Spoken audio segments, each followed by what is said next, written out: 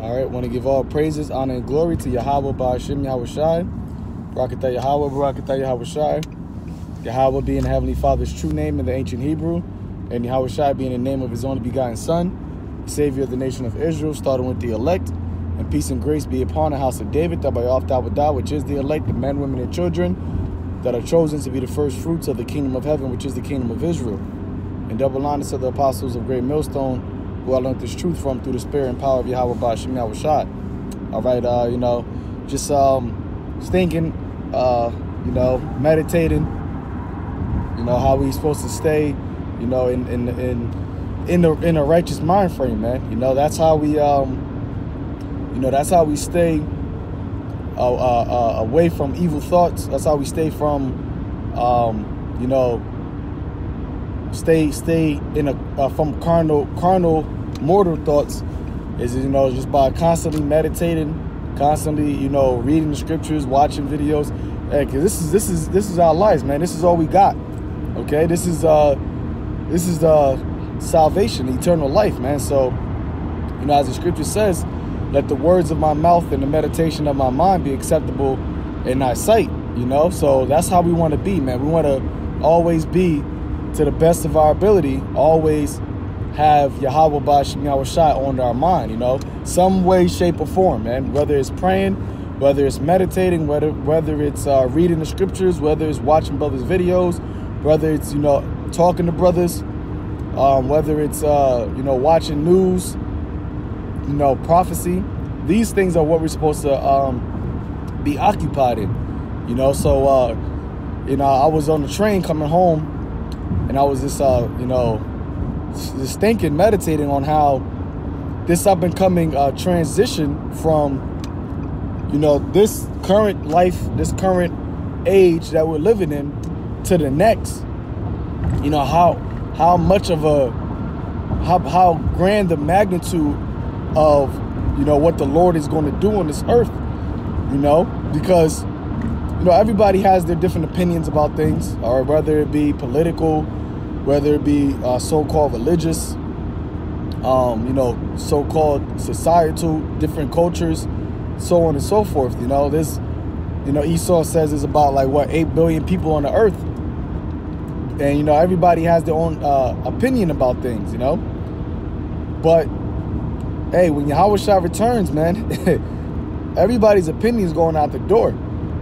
Okay, how everybody wants to live and how everybody think that they should be living, all that's going out the door, man. And you gotta put that into perspective, man. All right, as we know, a lot of billions of people are going to die. All right, whether it be by the pestilence, by the famines, whether it be by the sword, and ultimately whether it be by the second death that's going to come upon this earth. Esau, like I said, Esau says about 8 billion people on the earth. That number is going to get cut dramatically, man. All right, as the scripture says in 2nd Esdras, the 8th chapter, this world was for many, but the world to come is for a few. All right, but with that being said, there's still going to be a lot of people on the earth. But of those people are going to be thinking the same way. All right, they're all, as the scripture says, all knees are going to bow to Yahawashi'S, Yahawashi'S. All knees are going to bow to Yahawashi'S when he returns. There's not going to be one knee, one person that's going to not bow to the Lord, man. So that means everybody on the earth is going to be under the same vibration of seeing Yahawashi'S as their Lord, as their King. Because what does it say in Luke 19:27? Those mine enemies that would not that I should reign over them, bring hither and slay before me. So we're going to get rid of, we're going to get rid of anybody that has a thought outside of of being complete obedience to Yahawashi'S. They're going to be examples to the people that are left. What happens if you have a thought that goes against what Yahawashi'S wants? All right, everybody is going to follow one order, one law. All right, what Esau's trying to accomplish, his new world order, Everybody's under his vibration. As the scripture says, when he's about to fill his belly, all right, he's going to be in straits. Yahawashi'S going to feel that, man. All right? Yahawashi'S going to fulfill the new world order, man. One law. Everybody is going to be under that, under the vibration of Yahweh. Okay?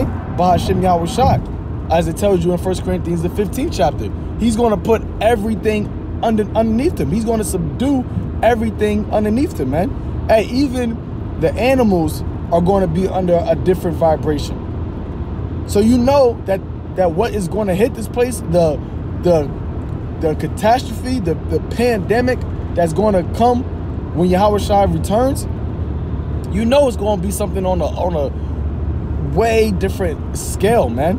Why did the Lord say, the scripture says that every eye shall see him? He's coming with a full force, all right, that this world has never seen, a power that this world has never witnessed, man, all right?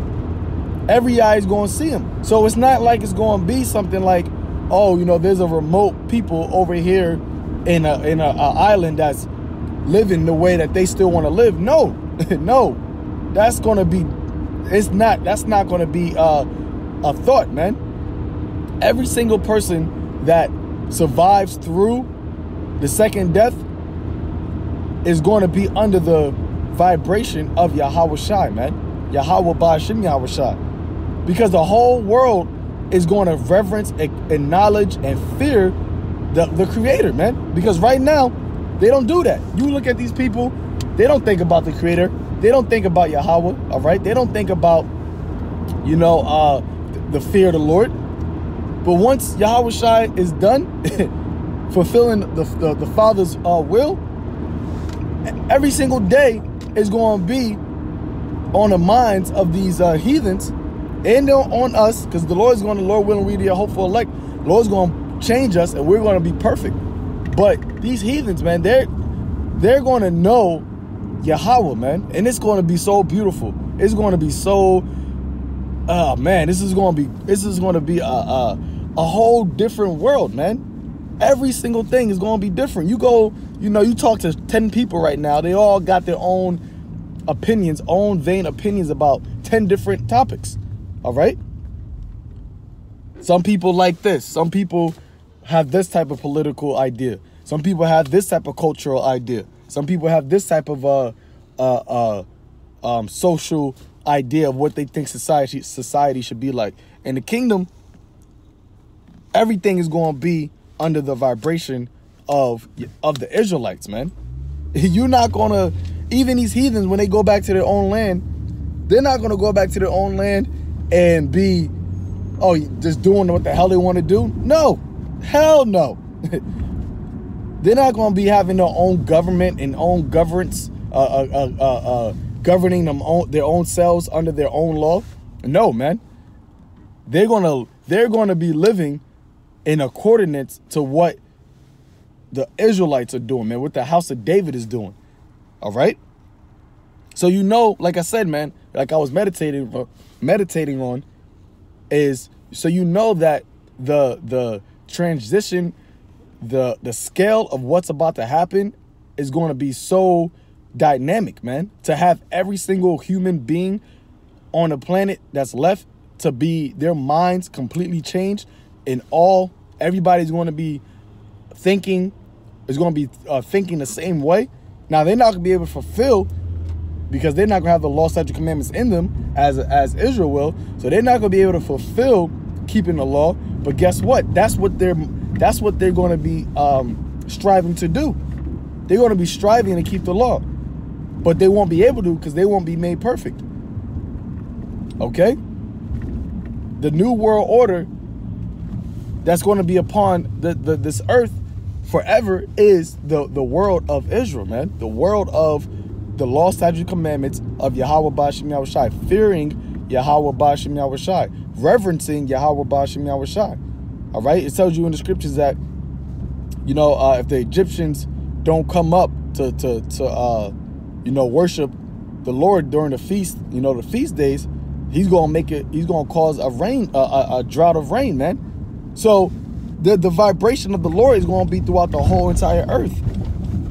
Okay? It's going to be out. It's going to, and if you don't do it, which these, Satan's still going to have a job to plague these heathens. If you don't do it, you're going to get punished for it. But it's not like here now, in this day and age, where you don't got to keep these heathens don't got to keep the Sabbath. Nothing happens. They can just do what they want. You don't got to keep the feast days. Oh, you can just do what you want. That's not what's going to be in the kingdom, man. In the kingdom, everything is going to be in line with what Yahawashai wants. And everybody's mind is going to be conformed to that. All right? Or are you going to be forced to conform to that? And if you don't conform to it, you're going to be punished for it. And we, Lord willing, we are those men. Our jobs, being kings and judges, is going out there and enforcing it, man. We're going to be enforcers. We're going to be out here judging the nations and forcing them to be in order of Yahweh Ba'ashem Yahawashi. That's a great honor, man, because it's going to be complete righteousness. It ain't like we're going to be forcing evilness, man. No, we're going to be putting life on the earth, man. When we get the kingdom, people are going to be living longer because of because we're going to force them to do righteous. Because these heathens, they don't want to. They're not programmed to do righteous. They're programmed to do whatever their heart's desires, to fulfill the lust of their flesh. But in the kingdom, we're going to go out and force people to be righteous, man. Force the world, the earth, to be under a righteous vibration. And then once that happens, it's going to show forth by way of the beautifying of the earth, man. Because the earth, once it's under a righteous vibration, is going to be Eden. It's going to be paradise again. So that's what we're going to be, man. We're going to be enforcers of righteousness. And everybody's going to have to be under that rule, man, under that order. So, I was just meditating on that, man. Hey, the calamities, the things that the Lord's bringing to this place in order to get this thing started, to change the mindsets of everybody, it's going to be on a scale that has never been upon the earth. That's why the scripture says that. It's going to be a time like has never been upon the earth, man. Because I was even thinking about, 9/11. That was a so-called traumatic event that has reshaped America. But guess what? People still go on airplanes. People are still not so-called really scared of, terrorists. All right. And that was something that, never, how they go, never forget. But that's not going to be even compared to, it's not even going to be a little grain of salt to what the Lord got coming to this place. That's going to completely change everybody's mind frame, man. So I was just thinking about that. Just want to put that out there, Lord willing, just edifying to the elect once again. All praises, honor, and glory to Yahweh Ba'ashem Yahawashi for putting his vibration on this earth, man. Okay? It's going to be a righteous and a beautiful vibration, man. All right, so with that, shalom.